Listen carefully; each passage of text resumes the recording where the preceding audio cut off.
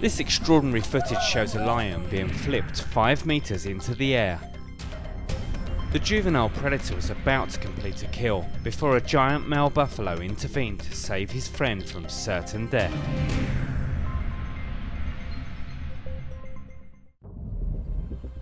The hungry duo spent 45 minutes stalking their prey in the Kruger National Park, South Africa. But after bringing down the defenseless buffalo, one lion left itself open to a surprise attack.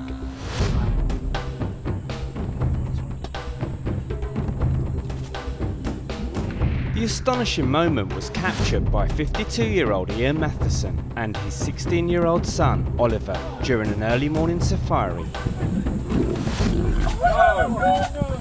Amazingly, all of the animals walked away from the encounter with no major injuries.